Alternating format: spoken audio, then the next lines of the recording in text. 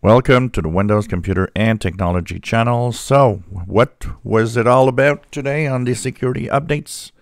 Well, we have a total of 63 security flaws. Now, keep in mind that these are on different products. They're not all in Windows. Windows has its share of security flaws, but they are also on other Microsoft products like Office and Edge and so on. So one of them is actually stated and classified as a actively exploited Windows vulnerability.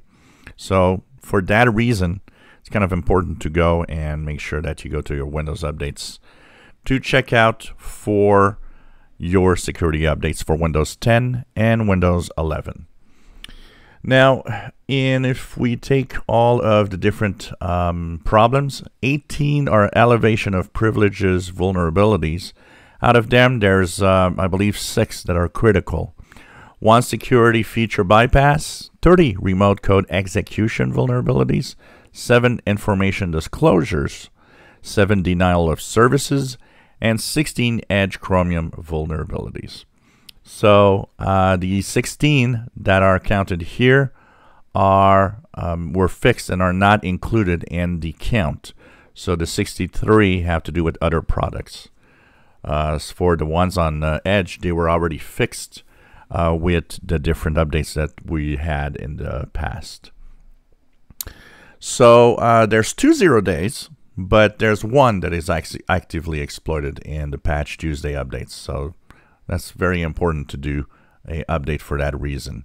The actively exploited 0-day vulnerability is a Windows common log file system driver elevation of privilege vulnerability.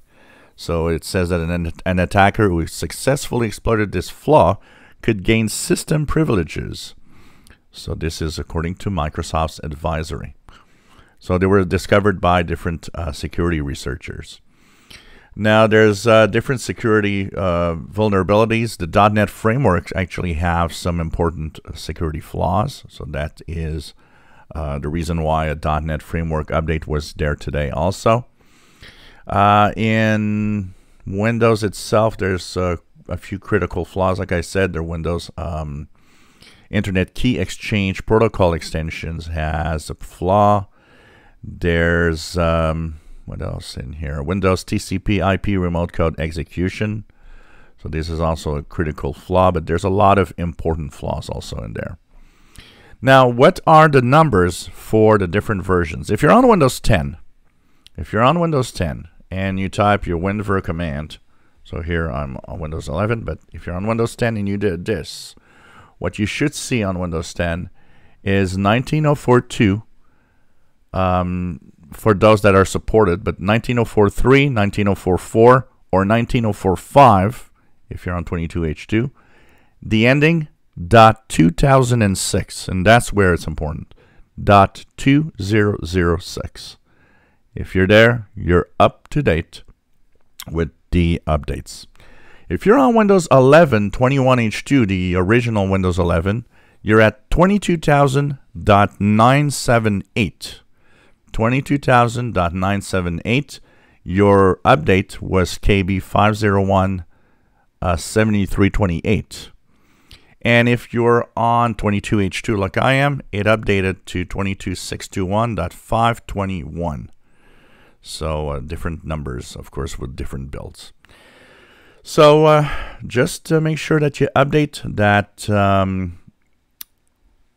security flaw to 0 day that's exploited in the wild is dangerous. And for the rest, of course, some of you will wait. I'll come back tomorrow or after or in a day or two with the report on how well the updates have gone. If you enjoy my videos, please subscribe, give us thumbs up. Thank you for watching.